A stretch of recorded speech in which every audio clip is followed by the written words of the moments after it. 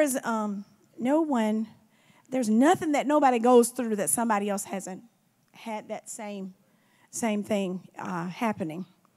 So I just want to kind of share what's going on in my journey. And also, we're going to look at the Word together and just kind of focus on what the Word of God says, because ultimately it is our direction. It is how we function in life because of the Word. And so I just want to give you a little bit about what's going on in my life. So, like when changes going on and on your job, you are so secure in one little area of your job, and you are used to something being a certain way, and then things get stirred up and it's not that way, or not the vision that you had pictured it was going to be. When you've been over a certain way for so long, and then all of a sudden things are shaking up, things are different, and it's not like what you think it should be. So it kind of takes you to a place of like, okay, God, I'm trusting you in this, what's going on here. And so my mind got to thinking about in trusting him, I don't want to say the unknown, because he reveals to us everything, but sometimes all the details of the plan, you just have to trust him in it, And so I've been walking that out practically. What do you do? Because the first thing that happens when things start stirring and shaking, no matter where it is, the first thing that tries to come in on you is fear. And we all know where that comes from. It's not from God at all. It's fear. And so you have to attack that thing from the very beginning. So I'm just going to give you practical on me. I just started saying, okay, Lord, I'm going to trust you in this. I know that you put me here for a reason. And wherever you got me going, I trust that every provision is made. Because he said, if you're walking in his path, every provision is made. So what is my goal here? To bring light into the world, to bring love wherever I am, to make a difference in the kingdom of God for good wherever I am. So on the job, that doesn't change who I am, because things are shaking up and all around. It doesn't change who I am. And so you have to mentally put your mind right there that you got to trust God. And also, it just kind of put you in a place. You have to surround yourself with people that know the Word of God. You have to surround yourself with people that has a foundation in them, And so me and Said, we just kind of been going through some journeys together, hadn't we, Said? Okay. And so we just kind of been sharing the Word back and forth. And it's the Word that gets you strong. And that's the reason the Bible said, don't forsake the assembling of yourselves together with other believers. It's not that you're coming in the wall. It's really, you need that encouragement. You need somebody to help keep the Word focused, keep you focused on the Word. And so we're doing that. So not only, as that was shaking up, but it's some other things like with your children. Some things are different, and things are seem like it's shaking, it's changing. Not bad, but just different. So what do? You know the end result, but it's this part in here. You know the end result. Your children will live and declare the work of the Lord. That they will be 10 times smarter than all the wise people around them. All the end result, but this here. And it has to do with getting rid of the fear and trusting God for his direction for your life. Because listen, if you look back on the things, he's never let you down. He's never done you wrong. And so even with life, with your children, and then even here in the church, and I'm just being transparent, okay? So, the church is growing. It is growing, and I'm so thankful because, see, that's what I've been praying for a long time. And I'm telling you, I had a vision a long time ago before all this started happening, that cars were coming in and lining up. Just line of cars coming off the freeway. I could see them coming off the freeway, coming to this church. So I knew this vision for a long time ago. And then you see so many different people coming in for such a time as this. And so I'm excited about it. But how many of you know that in growing, that little security place you thought you had, or that I don't want to call it a place because all of us have something to offer to the body, but that little security place that you've been in, it's widened now. You see what I'm saying? So in this journey, you have to get rid of the fear because, see, God, doors are closing and other doors are opening. And you have to trust God in his leading and his direction in your life. And so I'm just going to share a few verses that I was kind of sharing with Said today.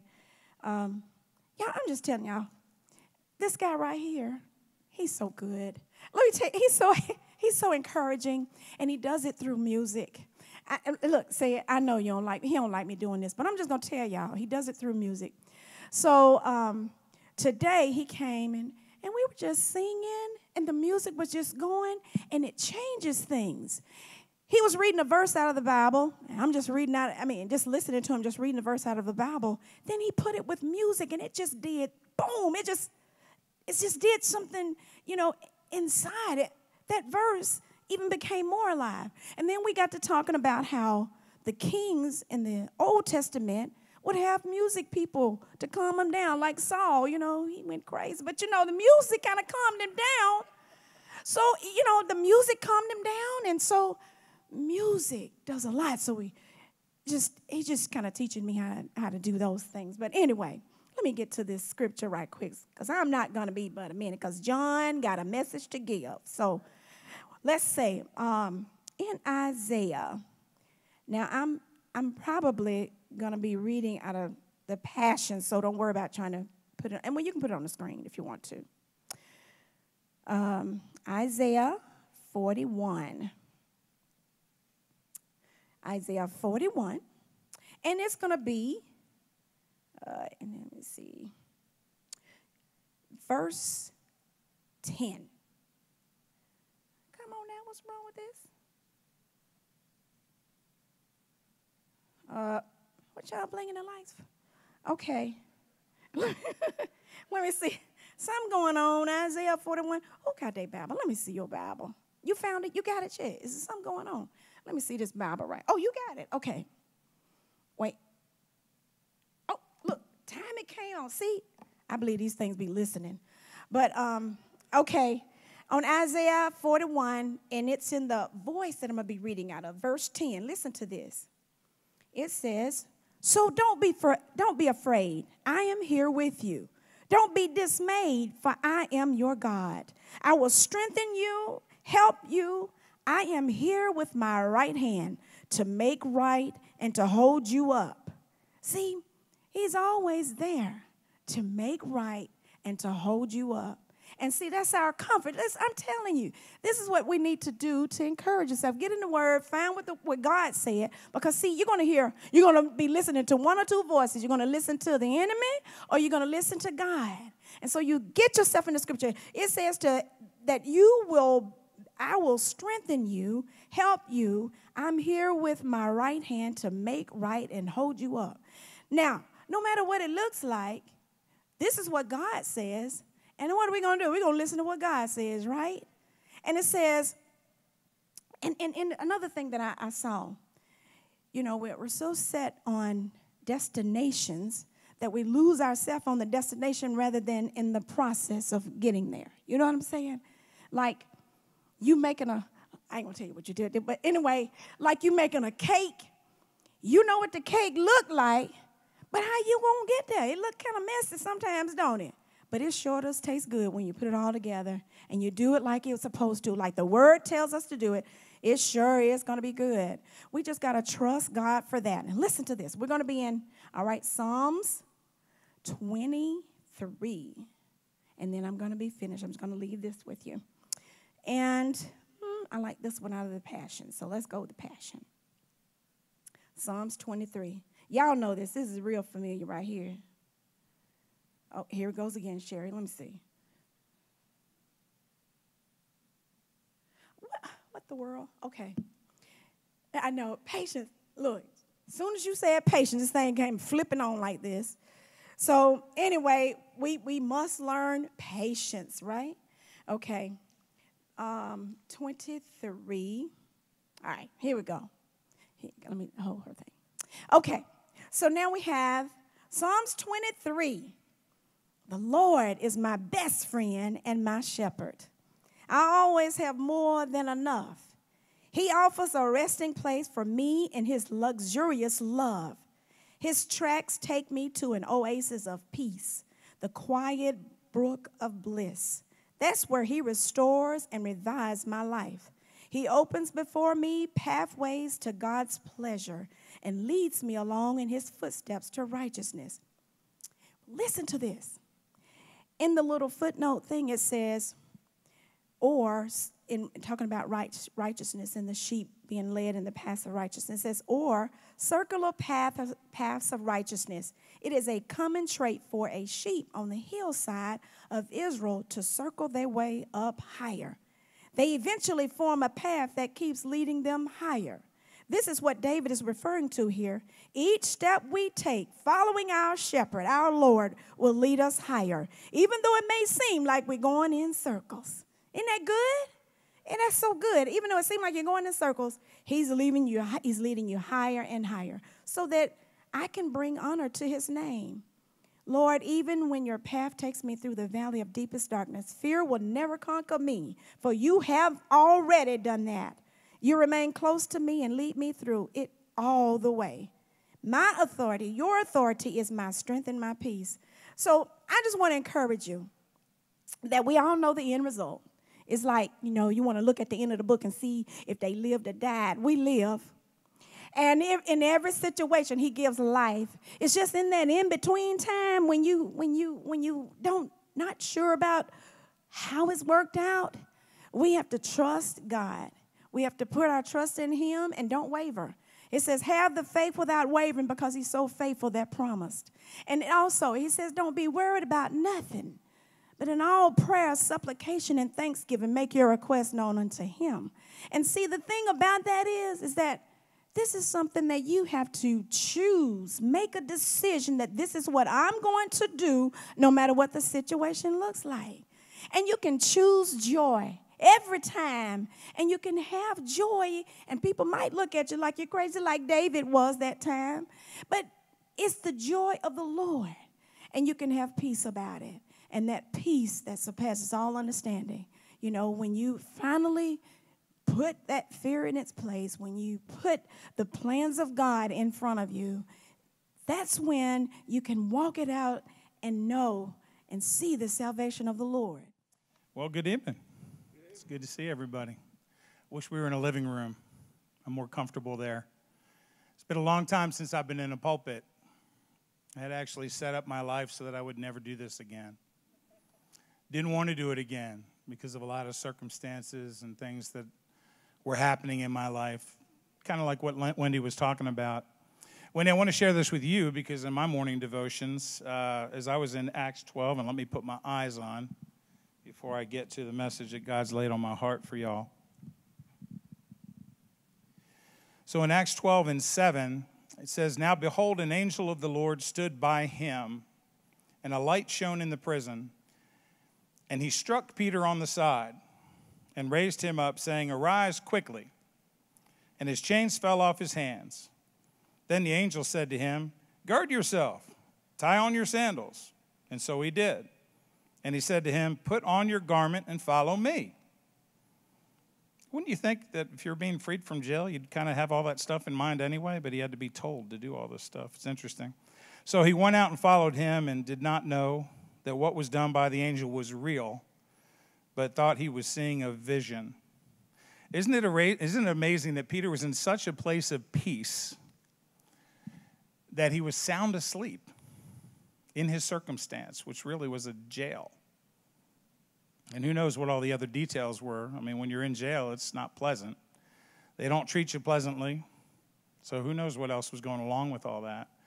But yet he was at a place of such peace that he was in such a sound sleep that the angel actually had to whack him to wake them up. Then you had to tell them what to do. Gird yourself. Get your clothes on, boy. Let's get out of here. Isn't that amazing? And I think that's that place of peace that Wendy's kind of alluding to, right? That peace that we have in Christ. Not in our circumstance, but in Christ. Because we're in him, and he's in us. And that actually is a powerful mystery that we're going to talk about this evening. So, like I said, it's been a long time since I've been in here, and these opportunities are rare. So it's a privilege for me to be up here exposing Christ, revealing Christ to you. It truly is. It's an honor. So this is a growth process for me, and I appreciate y'all going through it with me.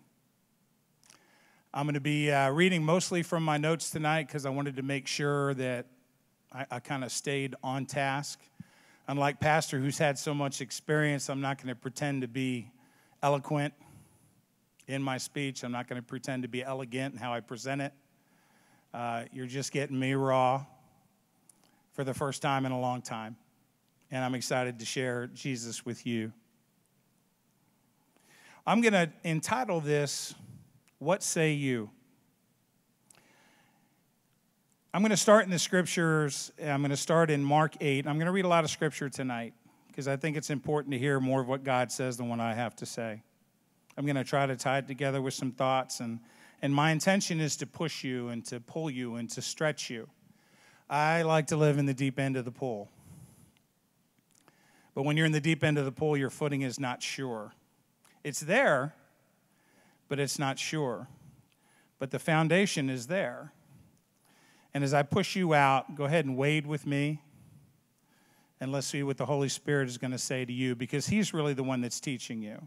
Not my eloquence, not my elegance. It's the Holy Spirit that's inside of you that reveals to you the mind of Christ that's already in you. Paul said, I don't tell you these things because you don't know them. I tell them because you do. So these things that I'm going to share with you, I'm going to share them with you because you do know them. And in your spirit, it will bear witness to what I have to say. So we're going to start out in Mark 8, verses 27 through 29. And I'm going to mostly be in the New King James Version because that's kind of where Pastor is most of the time. Now Jesus and his disciples went out to the towns of Caesarea Philippi.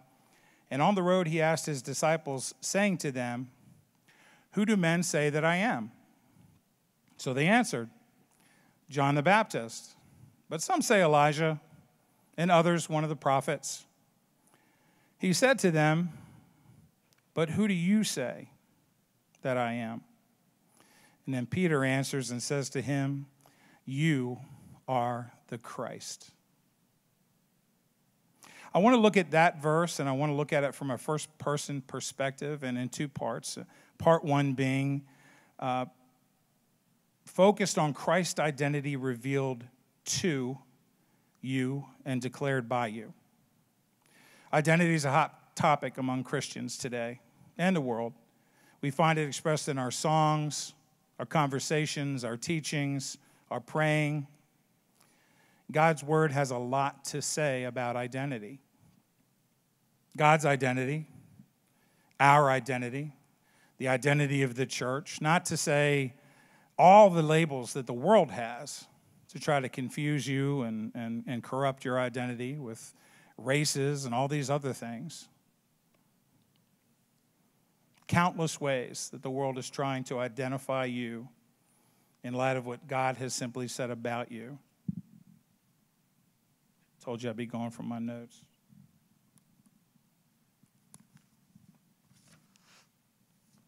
The Bible is a book on identity. If we were to do what booksellers commonly do when they're selling their books, they put a summary of what the book is about.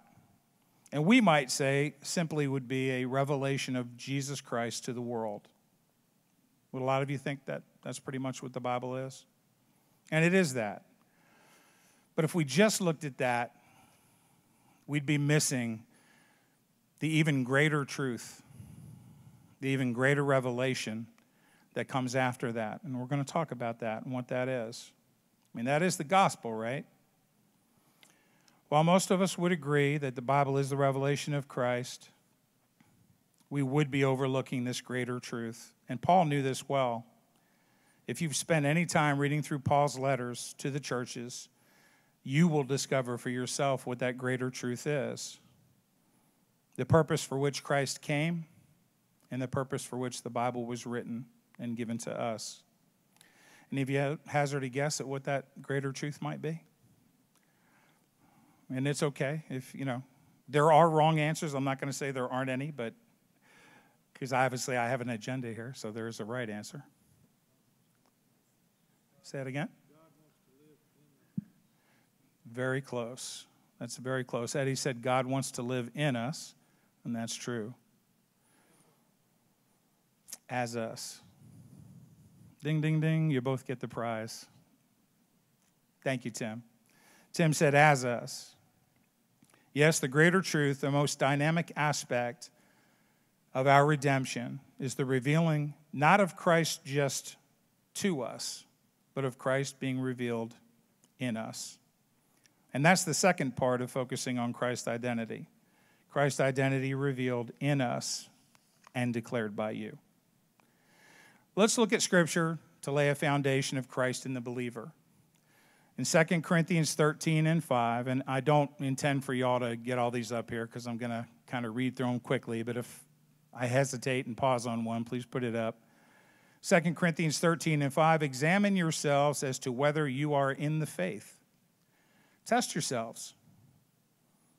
Do you not know yourselves that Jesus Christ is in you? As Eddie said. 2 Corinthians 4, verses 6 and 7.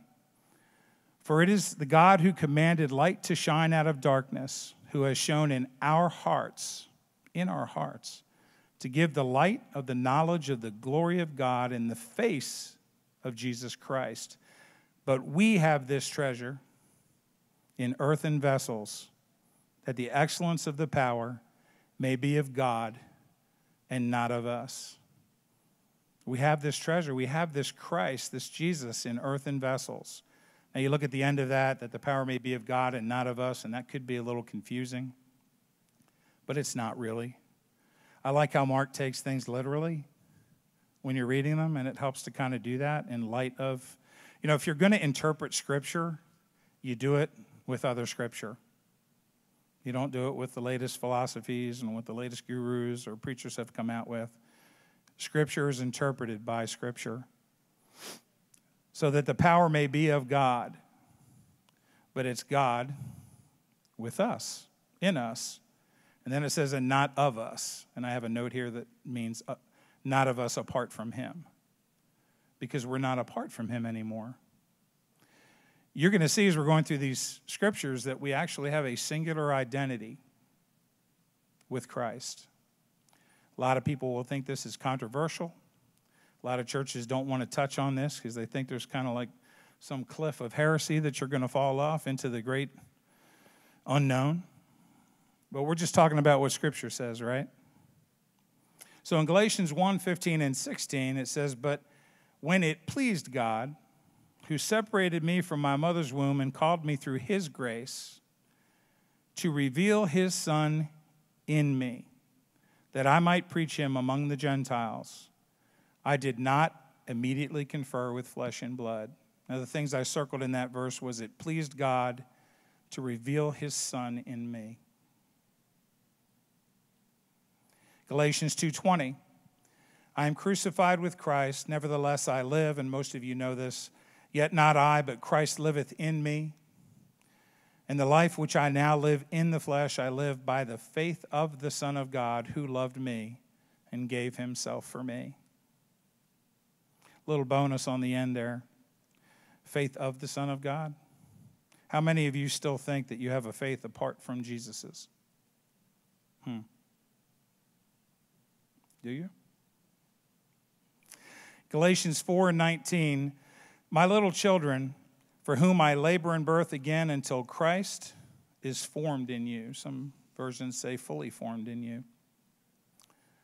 In Ephesians 3:14 through 20, for this reason I bow my knees to the Father of our Lord Jesus Christ, from whom the whole family in heaven and earth is named, that he would grant you, according to the riches of his glory, to be strengthened with might through his Spirit in the inner man, that Christ may dwell in your hearts through faith, that you, being rooted and grounded in love, may be able to comprehend with all the saints what is the width, the length, the depth, the height, to know the love of Christ, which passes knowledge, that you may be filled with all the fullness of God. Now to him who is able to do exceedingly abundantly above all that we ask or think, according to the power that works in us. That's right. Colossians 1:27. To them, God willed to make known what are the riches of the glory of this mystery among the Gentiles, which is Christ in you, the hope of glory. God's will to make known this mystery, which is Christ in you. 2 Thessalonians 1:10, when he comes in that day to be glorified in his saints and to be admired among all those who believe, because our testimony among you was believed. And then everybody knows this, right? This is a big identity verse. 2 Corinthians 5:17, therefore, if anyone is in Christ, he is a new creation. Old things have passed away. All things have become new. You know, there were some things that passed away for Christ on the cross. He became new as well. He became something new in the resurrection, just like you did. And we're going to talk about that. If we relate that to this verse in Philippians 3:10 and 11, it says that I may know him in the power of his resurrection, in the fellowship of his sufferings, being conformed to his death, if by any means I may attain to the resurrection from the dead. Let me put a little selfless pitch in here for Forever Free, right?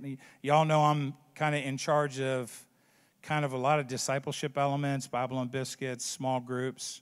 We have a small group that Pastor has received from the Lord, and many of you have been through it. And it goes through these very things in great detail. And we have seen such marvelous things happen in the people's lives that are attending the class. So sign up for it. It's on the 8th, and then the next Monday, because Pastor's away, it will start. So it won't start the 9th. It'll be the 16th that starts. Shameless plug for small groups, but hey, I'm the small groups guy. Romans 5:17, for if by one man's offense death reigned through the one, much more those who receive abundance of grace and the gift of righteousness will reign in life through the one, Jesus Christ. You know, there's this notion among churches and among believers that we are somehow apart from Christ in this earth, even after we're born again, that we are separated from him, that he's up there, that we're down here, that there's a us and then there's a him type of thing. And that's post-new birth. This thinking flies in the face of what the Bible's been telling us in the scriptures that I've read and the ones that I'm going to read. In 1 John 4:17, which most of you know that one, and I'm going to read it in 3 different translations, so bear with me. And in the New King James, it'll say, love has been perfected among us in this, that we may have boldness in the day of judgment, because as he is, so are we in this world. You know, as I was thinking of that love part, I thought of 1 John 4:8 too, where he goes on and he says, God is love. So if we were to take that and substitute that for love in the beginning, we would say, God has been perfected among us in this, that we may have boldness in the day of judgment, because as he is, so are we in this world. In the Amplified, it says, in this union and communion with him, love, or God, is brought to completion and attains perfection with us. Isn't that cool? With us. you know you're not alone? Do you know you're never alone? God's never alone either, because we're always together in the new birth. That we may have confidence for the day of judgment with assurance and boldness. How many of you are so assured of that very truth, that you are one with Christ, that you are united with Christ, that there is a boldness about you in your everyday? I will tell you that a lot of the times I am, and there are some of the times that I'm not, just being transparent. Because as Wendy said, you know, there are certain circumstances will come into your life, and all of a sudden, my focus gets off of the Christ in me, and I start thinking of me without him, when there is no such thing. The me without him was put to death on the cross and was buried. He was put away, the me without him. You ever see Weekend at Bernie's? A lot of people don't really know much about that movie, and I've never actually seen the whole movie. But the idea of the movie, these two guys, these two young kids are at this, you guys obviously were very wealthy, so they're at his house, and there's parties that are going on in his house, and this guy up and dies, the guy that owns the house. But since the kids don't want to miss out on the parties, they start using him like a prop. They dress him up, they put him into different poses, they're sitting him on the couch, they're giving him drinks, and he's dead. And of course, you know, nobody notices, right? Because that makes sense. Hundreds of people in the house, in and out of the house, and nobody notices that this guy's actually dead. And then they made a sequel to it to carry it on further. How many of you have made a sequel carrying around that old man? A guy who doesn't exist anymore. And yet we still carry him around, having him walk with us, leg tied to one leg, giving him life, making him look like he's alive, and we're actually believing that he might be, right? Because our eyes get focused off of the one who unites us, and united us with him when he was resurrected. Hopefully that made sense.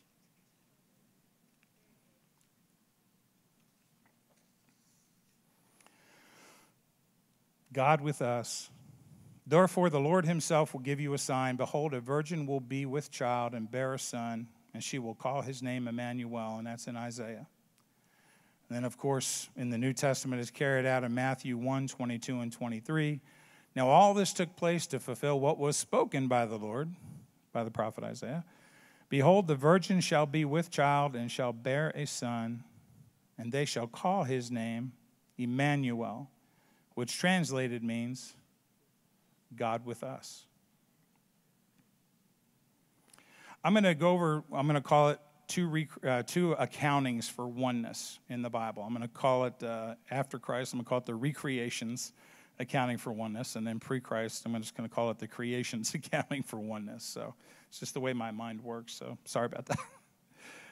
This is probably the most clear verse, this 1 John 4:17 verse of Scripture in all of the Bible, to that point that we are united with Christ, that there is no separation. And I'll go you one better, that there's no distinction. Let's let that sit for a minute. No distinction, no distinguishing us from Christ after our new birth or our rebirth.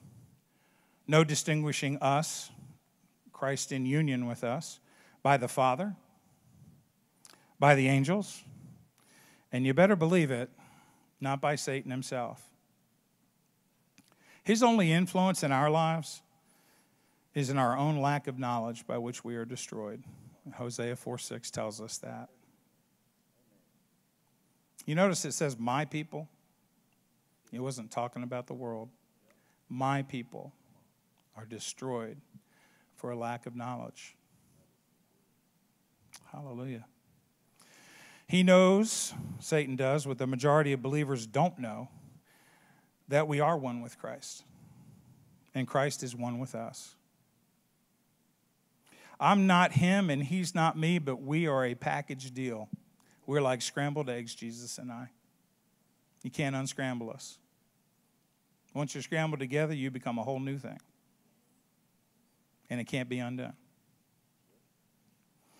We're going to talk about that.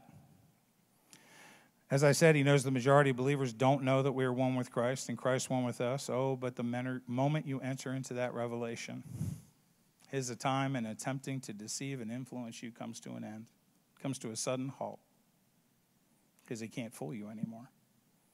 Because you can rise up in the one that you're in and remind him that he's already defeated and that you're more than a conqueror. What if the church really believed that we were more than a conqueror? Where would deliverance ministry go if we already thought we were more than conquerors? Believers. You see, Jesus suffered the penalty of our sin as us, as Tim said. He became us in that moment upon the cross as surely as he became sin. Now I'm going to go into what I called creation's accounting for oneness. To the contrary, we have what I'll call this creation's accounting, where we suffered the penalty of Adam's sin as Adam. Did you ever think it was unfair that you were born into sin? I didn't do nothing. Man, my parents get together, I'm born again, and I'm a slave. Or I'm born for the first time, not born again. My initial birth, I'm a slave? What's up with that? Because we were treated post-cross as in the first Adam, and after as if we were in the second Adam.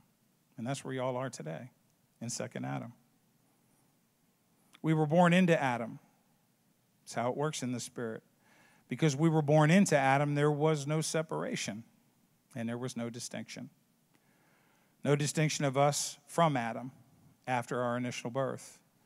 You know, there are only two races of man that exist in the earth today, those that are in Adam and those that are in Christ. Don't let the world fool you. There's only two races.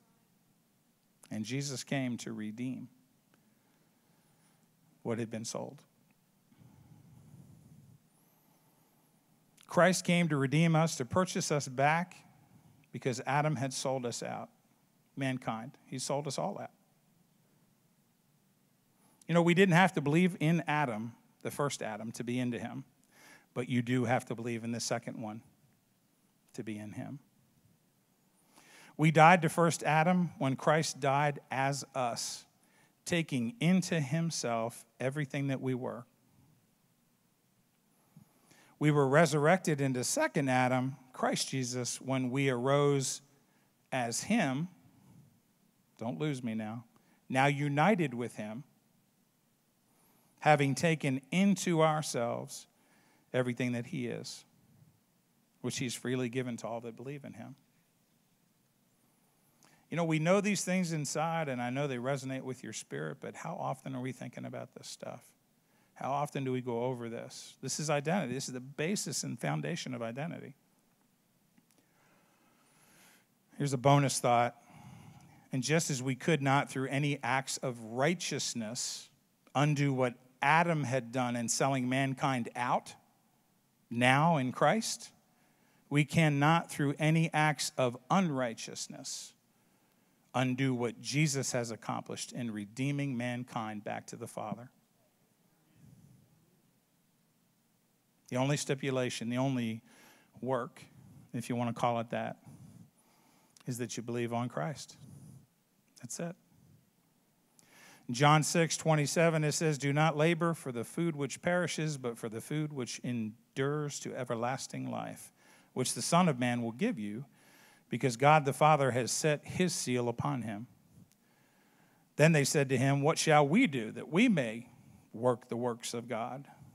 Jesus answered and said to them, "This is the work of God, that you believe in him whom he sent." So now that we're born again and in Christ, what do works look like? The answer is simple. They look exactly like the works that the Father accomplished through Jesus, just now in us, into and through us, throughout the course of our life here, because we have now been united with him. In John 14, it says, "Do you not believe that I am in the Father, and the Father in me? The words that I speak to you, I do not speak on my own authority, but the Father which dwells in me does the works. We are one in Christ. In John 14:19, it says, a little while longer and the world will see me no more. But you will see me. Because I live, you will also live. At that day, you will know that I am in my Father, and you in me, and I in you. He who has my commandments or my word and keeps them, it is he who loves me, and he who loves me will be loved by my Father, and I will love him, and I will manifest myself to him. Jesus has been manifested to you in a real, tangible, spiritual way. Of course, we're renewing our mind to that, right? That's our job as disciples of Christ. That's why I love this crowd, because this is my discipleship family. These are the ones that, Sunday's not enough. A lot of these same people are in small groups, and not just one, but many, because you're pursuing the truth, because your spirit is driving you to do it. This oneness sheds some light on a scripture that you may not have considered before, and one that puzzles many. And that's in John 14:12, where he says, most assuredly I say to you that he who believes in me, the works that I do, he will do. Now, I circled that. The works that I do, he will do.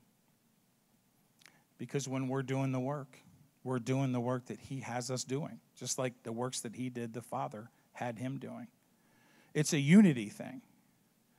It's not us apart from him or separated from him or him up there and us down here waiting for his return. He's already returned. He returned the moment he was resurrected. He returned again the moment Eddie was reborn. He returned in numbers again the moment Cynthia was reborn. And in numbers again when the Holloman family were reborn. And I mean in numbers. And all of you. I used to wonder, what is my number? I used to be of that mindset. What is my number? He was the firstborn. There only is one firstborn. Because we're in that firstborn. There wasn't a secondborn. If we're talking about strict interpretation and unity, we are in the firstborn. So therefore, we are the firstborn. There is no more just you. There is no more just me. There is only us.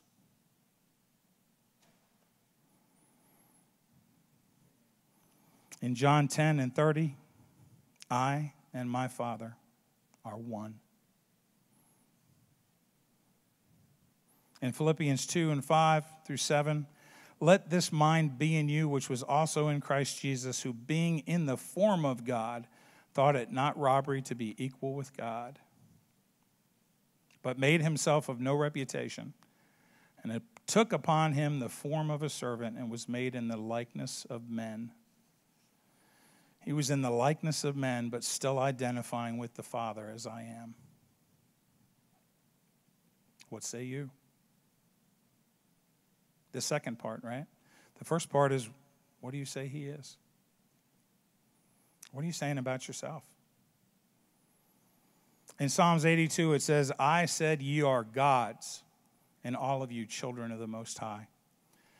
And 2 Peter, I don't have it written down here, but I think it's 1:4. He says, you are partakers of his divine nature. As I like to say, capital C, children of God. Because I don't want to make that distinction either. If Father doesn't do it, why would I want to do that? I'm of the family. I'm family. Praise God. Zechariah 12:8, it says, in that day shall the Lord defend the inhabitants of Jerusalem, and he that is feeble among them at that day shall be as David, and the house of David shall be as God, as the angel of the Lord before them. So some closing thoughts. Number one is, one who never speaks of his identity never speaks to his identity. Let me say that again. One who never speaks of his identity, never speaks to his identity. In Mark 8:27 and 29, it says, he said to them, but who do you say that I am? Peter answered and said to him, you are the Christ. Going back full circle to the beginning. Have you truly considered what God has said about you?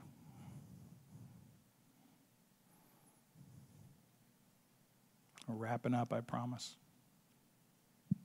It's so quiet, I hope it's because this is sinking in. Not because you're hoping I get done. In Philemon's 1:6 in the Amplified, it says, and I pray that the participation in and sharing of your faith may produce and promote full recognition and appreciation and understanding and precise knowledge of every good thing that is ours in our identification with, it says, Christ Jesus and unto his glory. Again, that's the Amplified. So my second point, which has a lot to do with the prophecies over this church. And with Bible and Biscuits, we're talking about saying yes to God. And we've been talking about dreams and the fulfillment of dreams and the resurrection of dreams within us that God has placed in you from the time that you can remember. I want to say this. He who never speaks of his dreams never speaks to his dreams about his identity. One who never speaks of his dreams never speaks to his dreams about his identity. In 1 Corinthians 6 and 17, but the person who is united to the Lord becomes one spirit with him. And in the Young's Literal, which I love that translation, it's kind of rough on the English, but this one's pretty simple. It says, and he who is joined to the Lord is one spirit. No distinction, no separation. You know, you don't have a spirit apart from Christ.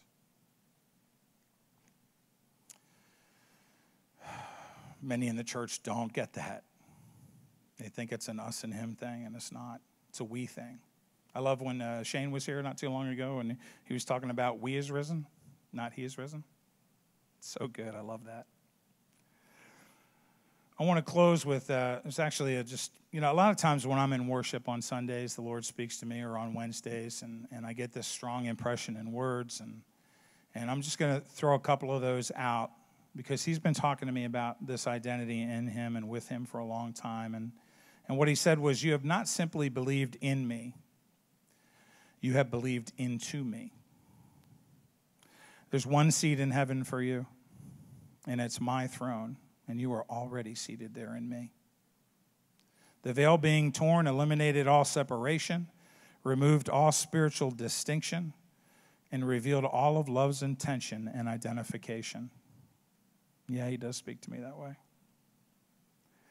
As you rise up in these arising truths, because they're in you, my praise and my praises rise back to me and flow like a mighty rushing river throughout all of the earth. And then last week he said to me, I was in Bible and Biscuits listening to Brad actually when he said this to me, and he said, what if the return of Christ that we're all waiting for is not what we've thought? What if he returned and continues to return in every born-again believer? We're just not mindful of it. I mean, he is going to come back someday, physically. But he's already here. We're not waiting on him. He's with us. We're united to him. So with that, I started with the verse of saying to Peter, who do you say that I am? And I'm going to turn that around on you. What say you? Who do you say that I am? The Christ in me. That I am.